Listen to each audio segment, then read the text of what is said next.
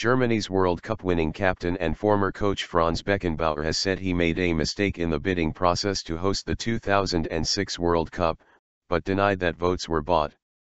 Beckenbauer was the head of the World Cup organizing committee, which reports allege made a payment to FIFA in return for a financial grant.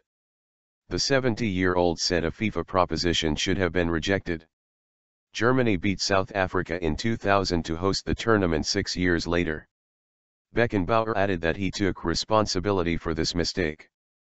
Der Spiegel magazine reported on October 16 that an alleged slush fund of €6.7 million, £4.8 million, was used to buy votes for Germany, an allegation denied by the German Football Association, DFB.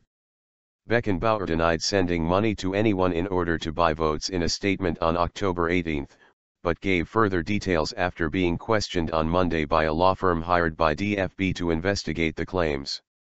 In order to get a subsidy from FIFA for the organization of the 2006 World Cup, those involved went ahead with a proposal from the FIFA Finance Commission that in today's eyes should have been rejected.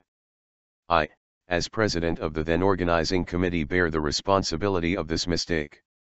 Beckenbauer captained West Germany to victory as hosts at the 1974 World Cup, and was coach when they next lifted the trophy in Italy 16 years later. He then managed Olympique Marseille and Bayern Munich, where he is now honorary president.